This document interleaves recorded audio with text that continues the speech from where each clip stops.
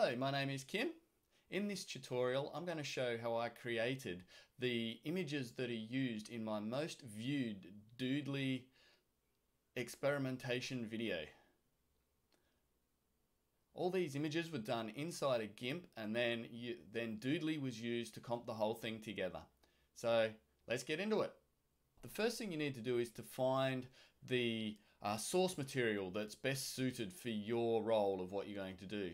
Because mine was just an experimentation to see if I could achieve the look I was after, I just randomly selected an image to test it out. So with that, the first thing to do is once you've got Gimp open, is to drag and drop it, and that will bring in your source image. I chose this image for a couple of reasons. Number one, it was the right resolution for what I was after, which is 1280 by 720. That resolution is what Doodly also is very familiar with, and it sits nicely within the frame. So it frames up really, really well inside Doodly, so the drawing would work. That was one of the things I wanted, as well as being a very lovely picture, and it's uncluttered and it's clean.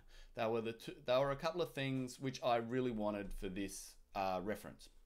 So the first thing I needed to do with this one is it is a JPEG image. So I need to prepare the image first so that it's useful inside Doodly. The first thing I need to do is actually clean out the background because I didn't want any of the background in there. So needed to turn this at an alpha channel because it's a JPEG image, so it didn't have an alpha channel. So I also don't like, I work in a fairly non-destructive way. So I like, from my original image, I also created a copy and then did start working on my copy. So if any point there's something which doesn't work properly, I can go back to the original and just keep working. So I've duplicated it. I'm going to give it a proper name. And then from that, I would use the color selection tool. So I go up to select by color, and with your click and drag, it will select a variation of the color. So if you want one color, you can just click and it'll select that color. But if you click and drag, it'll select a variation of that color. So a temperature of that range, if you will. This gives you a bit of a start. There's a couple other ways you can do it. You can also use your magic wand. Control Shift A is deselect everything. You can use your magic wand, and that also gives you quite a good range of colors to kind of select out of. It also doesn't select anything interior either. This image has one major problem with it, in that it's got the white along the bottom. For what I was doing, I just also got rid of the selection down to the ends here as well. Just to get rid of it, I'm just holding Shift and adding to my selection so that I get rid of that too.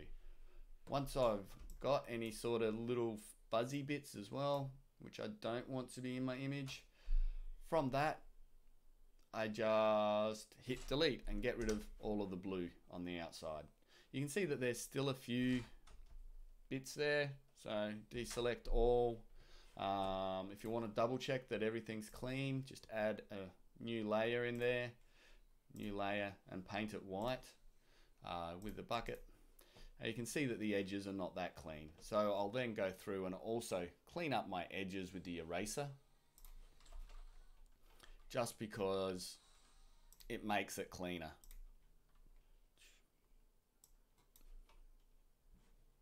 That is huge. Don't want it that big.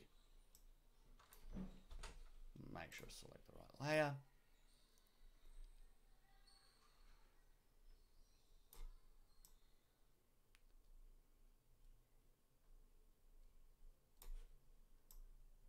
You can spend a lot of time with your edges, just because that'll also give you a better pencil drawing in the end. So the more time you spend on your prep work, the better pencil drawing you'll get out the other end. But for this, because it was just an experimentation video, I didn't spend a lot of time cleaning up these edges, making them fabulous. It also comes down to your picture resolution as well. Once you're happy, you can get rid of that as that. So I've got my color image. Because in Doodly I wanted to then layer up the color image over top the black and white one, I'm also going to keep that as well. So with that, just like that, I'm then going to duplicate a little button down there to duplicate that color image before I then go into creating the pencil sketch, which is what I'm going to step on to next, creating the pencil sketch. First thing I needed to do with the pencil sketch is to get rid of the color, which is very easily done. You can just go down to color, desaturate, desaturate, and that brings up the desaturation dialog box. It doesn't give you a lot of options, but you can choose the different modes for the way it averages out its color. I just left it at default and just went OK, and that gives me my black and whites, or my gray and whites to start off with. From there, duplicate the layer twice. From that, get rid of the top image, the top one, because I'm not going to work on that one. I'm going to work on this second layer to start off with. And the first thing I'm going to do is change it from a normal layer here in the mode. I'm going to change that to dodge. You can see that does opposites to what it does, so the blacks are still there and the whites are there. The next thing I'm going to do is change the colors to invert, and that will hopefully turn it completely white. It doesn't actually turn it white when you look at the picture itself. Like, I get rid of what's behind it. It's blown out white, which is not great for me, because white, pure white, bright white, blows out, and as you can see, as it's dodged, you can see that it's blown out and created a few squares and a few patches down here. So what I'd really need to do is go down here and or just in my adjustments, my brightness contrast layer, probably just dial it down a bit so that the white's not so bright white. And that should hopefully crash it down so it's not reflective, or not as jittery as what it was.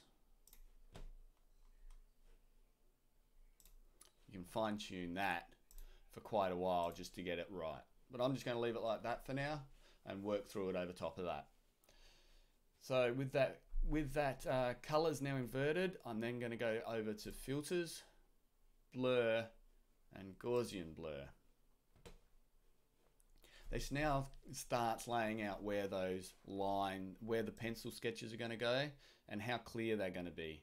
The bigger the blur, the less of a pencil it's going to be and a more of a photo.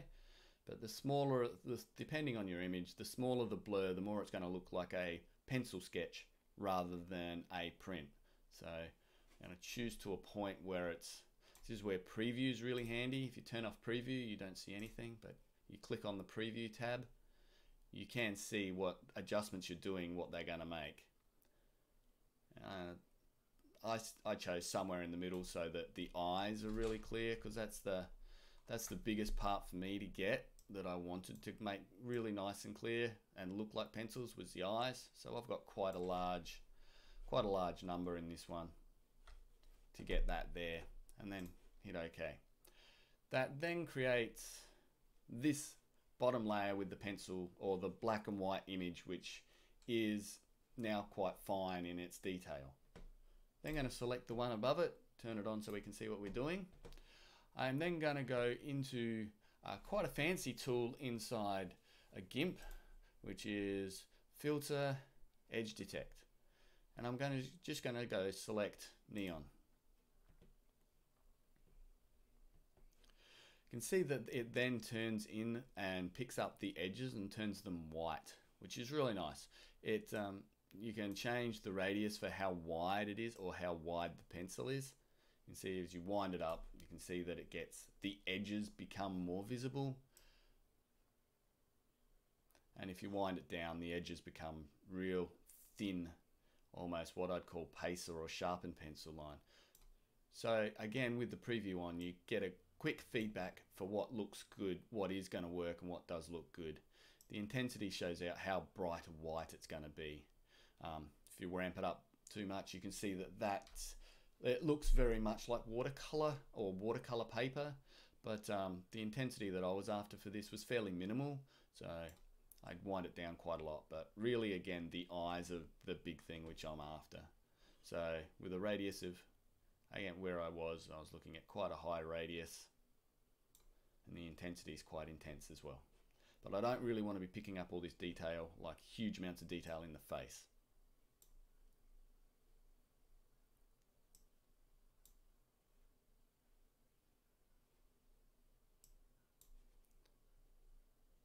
And you're happy, just click OK. And the next thing then is to go to your colors, because what we want is to invert those colors.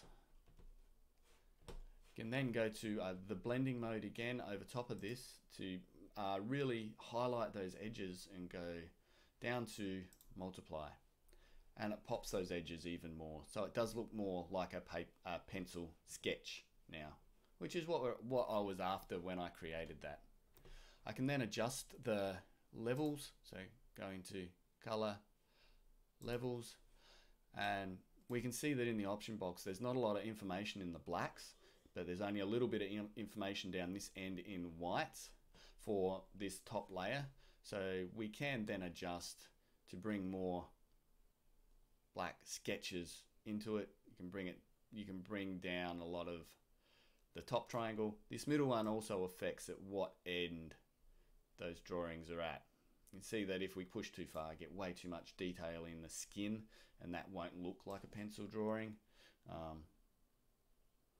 If we get out towards the edge, yeah, and again, just to test it out, you can take away the whites and see what happens too.